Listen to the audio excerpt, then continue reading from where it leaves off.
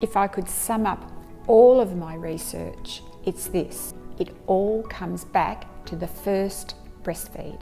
And that's why I refer to this as the 3 golden hours. I've had all 3 babies have been C-sections. I've had problems with my feeding with my previous 2 babies. My 3rd baby, and I can't believe the difference having had this information it's made for us, and it's been wonderful. I'm very grateful to have come across it, really.